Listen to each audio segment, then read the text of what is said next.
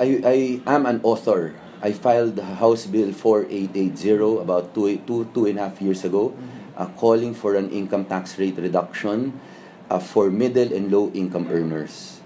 I am of the position that it is high time that we allow middle and low income earners to be able to stand on their own. And for them to be able to do that, they will have to have more take home pay.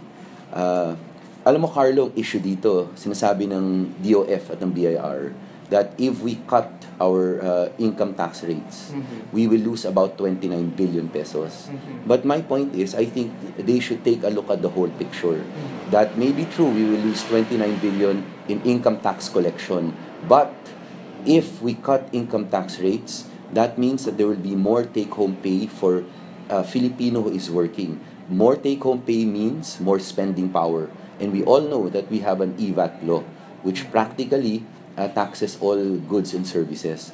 If you have more take-home pay, more spending power, you will be spending more. So income tax rate collection may go down, but EVAT, which is a more efficient way of collecting taxes, will definitely go up.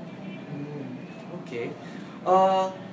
Sir, so let's go to the other side of it. There's the collecting the tax, then there's also the spending of it. The government has a lot of public initiatives and programs such as the conditional cash transfers in the form of the Pantawid Pamilya program, and they've been also working in public-private partnerships with other firms. Do you think, sir, that these initiatives make best use or utilize taxpayer money to its optimum? Well, under the circumstances, I think the CCT program is definitely a necessity. I think we have a lot of poor Filipinos who require assistance from government right now.